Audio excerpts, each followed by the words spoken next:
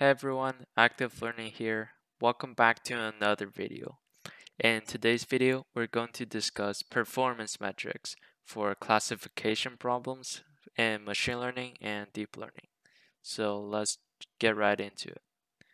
So you might be wondering, what are performance metrics and why do we need them? Well, performance metrics allow us to evaluate our model's performance. And this is necessary because we want to know how well our model is performing, right?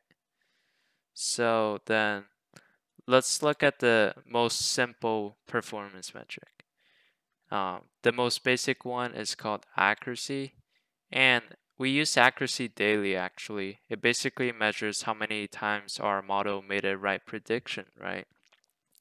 So for example, if we have 100 input samples and our model made a correct prediction of 90, then our accuracy is just 90%, right? And it's actually fairly simple to calculate. It's simply the number of correct predictions over the total number of examples. And yeah, that's it. Accuracy is very simple. It's the simplest way to measure the quote unquote goodness of our model. And yeah, that's accuracy. So then the question becomes, if we have accuracy, then why do we need other metrics? So is accuracy always the best metric to use for classification problems? Well, the short answer is no. Accuracy works for most classification problems, but for others, we have to consider some cases. So let's consider this scenario, right? Suppose you're diagnosing a medical disease and 1 in every 100 people get this disease. So without even training our model at all, we can just hard code the output to be negative, right? So basically meaning no disease is found. And our model will still have an accuracy of 99%. So then accuracy isn't the best metric to use, right? Because our model is in fact 99% accurate, but then we just basically hard coded it and then it's still 99% with accuracy, right? So that's probably not the best metric to use in this case. So then what do we use? But first, let's look at something called confusion matrix, right? Oh, accidentally forgot to animate this one. It's fine. I'll explain what every one of these means, so don't worry about it. So suppose we're building a classifier to predict whether a patient is healthy or not, right? The expected classifications are either positive, basically meaning the patient is sick, or negative, basically meaning the patient is healthy, right? Okay, and if we run our model 1,000 times on 1,000 patients and we enter the model's prediction into our confusion matrix, this is what we get, right? So it's okay if you don't understand what this is all about yet. I'll explain. Yeah, let's interpret this table together, right? So the top left square is actually called the true positive. It basically means our model predicted true and the patient is indeed sick. So we predicted positive and the patient is positive. So this is a correct prediction, right? This correctly predicted positive. So that is good. Now let's move on to our bottom right square, right? This one is called true negatives, basically meaning that our patient is negative and we predicted negative. So this is again a correct prediction. Okay, so it basically means that we predicted no and the patient is indeed not sick. So wonderful. Now let's look at the red square in the bottom left. This square is called the false positives, right? The false positives basically mean that our model predicted positive, but in reality, the patient is negative, right? This is actual and this is predicted. We predicted it to be positive, but in reality, it is negative. So this is a wrong prediction, right? And for the top right square, it is called the false negatives. It basically means that our model incorrectly predicted negative while the patient is in reality positive, right? So this could be problematic, right? Can you think of a reason why this can be problematic? Well, think about it, right? If our patient is falsely predicted as negative, right? And we send them home so that they don't have to be taken care of, then what if they die, right? So it actually matters that we're falsely predicting these as negative, right? So that is bad. We don't want that. Now, let's consider this case. Which mistake would we rather make, right? Mistaking someone as positive and sending them to be checked for disease, or two, mistaking someone as negative and sending them home, right? Well, in our case, mistaking someone for positive is better than mistaking someone as negative, right? We don't want to risk anyone's lives. We want to find all the sick people, even if we mistakenly classify some healthy people as sick.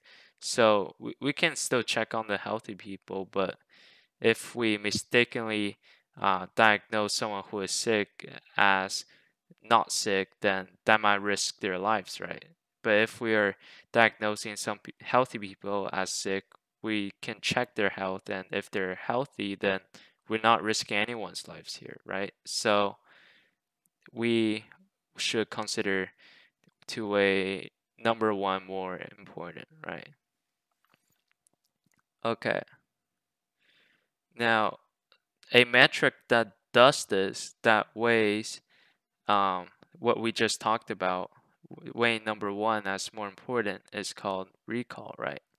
Recall is basically the measure of our model correctly identifying true positive, right? So it's true positive divided by true positive plus false negative, right? So what that basically means is true positive divided by the entire top row of our confusion matrix, right? So in our case, for all the patients who have disease, recall tells us how many we correctly identified as having a disease. So that's what recall does, right? And it's very useful for our case. Oh, and one more thing. This question we just asked, this is actually a known trade-off called the precision and recall trade-off, right? We talked about recall, but we will talk about precision next, right? This is called the precision recall trade-off. Similar to bias and variance trade-off, right? The trade-offs that happen in machine learning and deep learning, okay? So that's just a term that you can know, right? Now let's talk about precision next, right?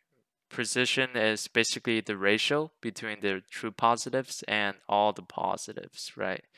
So precision is basically um, the top the top left square divided by the entire left column, right? That's what precision is. Very simple. Okay. And for our problem, that would be the measure of patients that we correctly identify as having a disease out of all the patients actually having it. So in other words, it tells us how many times the model incorrectly diagnosed a healthy patient as positive, right? Or false positive, basically. Okay. Yeah, so that is precision. Now you might be wondering, so do we use precision or recall, right? So in order to answer this question, ask yourself another question. So which of the two following false predictions is more consequential, right? Which one has a bigger impact? Predicting false negative or predicting false positive, right? So if we care more about false positive, then we should choose precision, right? If we care more about false negative, then we should choose recall. And false negative in our case, right? That would be sick patients being predicted as not sick, right? So false negative, not really negative, right? not really positive. Okay, so that's pretty intuitive. Now, let's consider this example, right? If we're building an email spam filter, well, let's go through the questions. Which one's more important, right? Falsely classifying a non-spam email as spam, or uh, falsely classifying a spam email as non-spam, right? Well, we want to filter out all the spam emails, but we don't want to filter out possible important emails that may get lost in this case, right? So in this case, precision is better since we're not necessarily losing the important emails. We're not risking to lose the important emails, right? Okay, so that's just a simple example. Now, what if we want both precision and recall, right? Then we simply get something called the F score. Now, in many cases, we want to summarize the performance of a classifier with a single metric that represents both recall and precision. And that's simply what F score is, right? It simply takes the harmonic mean of precision and recall.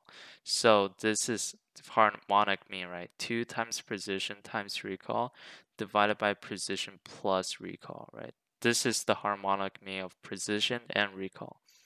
And F score is good if we want to summarize the performance of a classifier that represents both recall and precision. So what would it be an example that we use this, right?